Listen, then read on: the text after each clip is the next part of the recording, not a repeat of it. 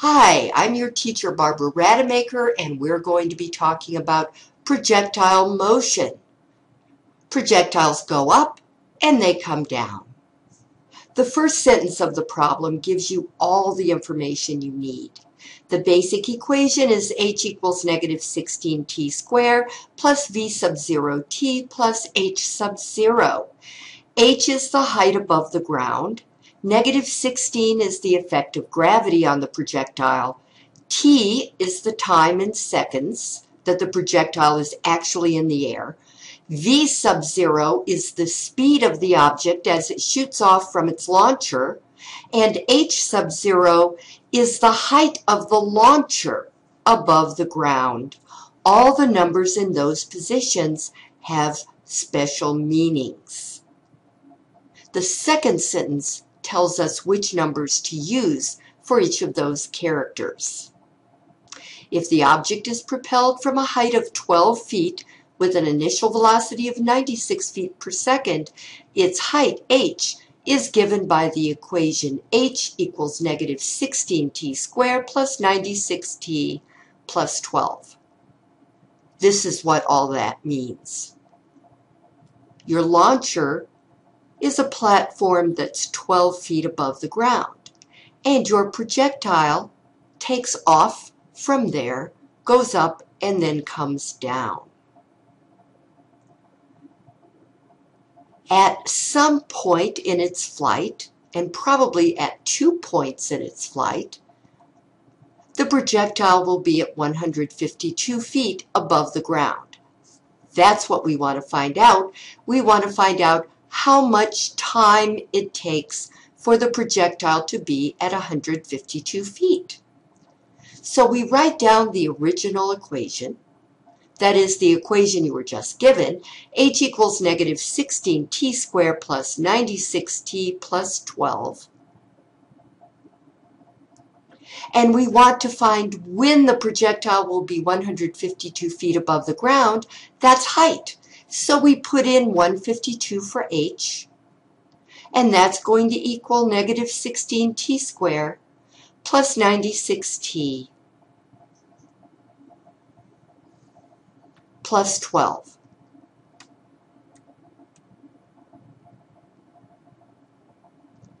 Now subtract 152 from both sides of the equation because this is a quadratic equation. We have to use the zero principle.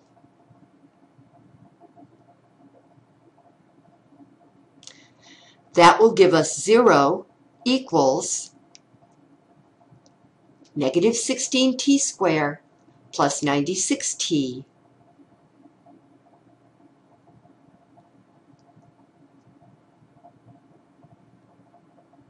minus 140.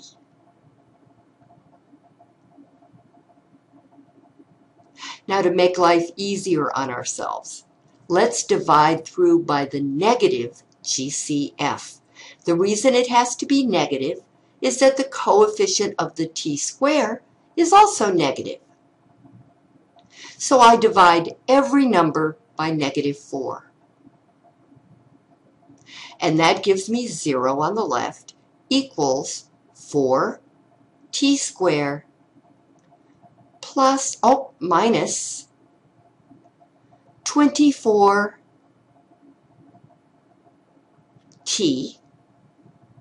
Oops, I left out the t. That always irritates me.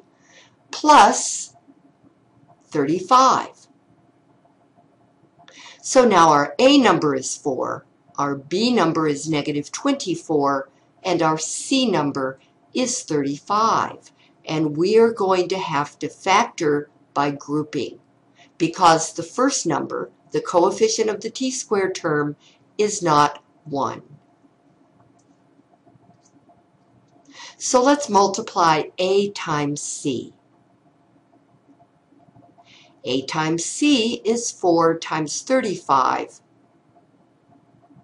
which is going to be 140.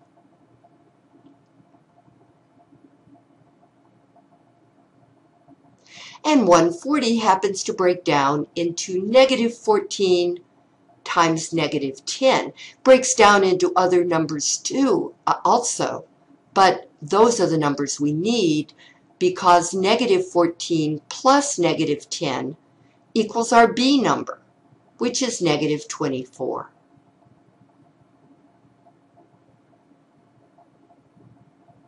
Now what do we have? We're going to write this equation as 0 equals 4t squared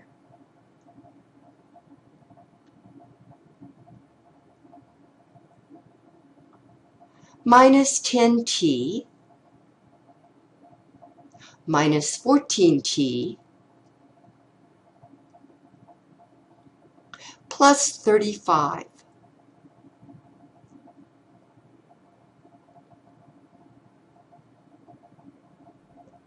So 0 is going to equal parentheses 4t squared minus 10t,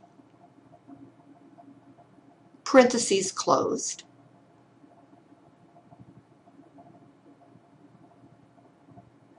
plus parentheses negative 14t plus 35.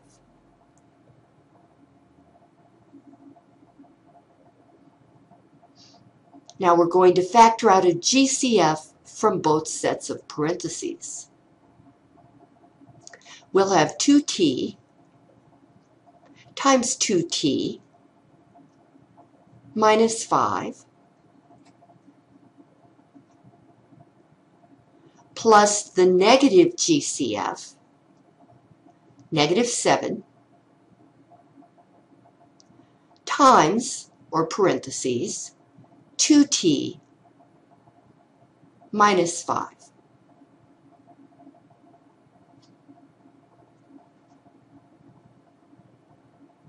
So 0 will equal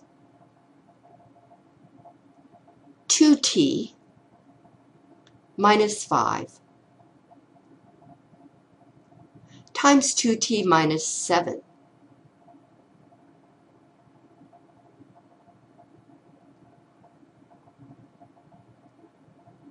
Those are our factors.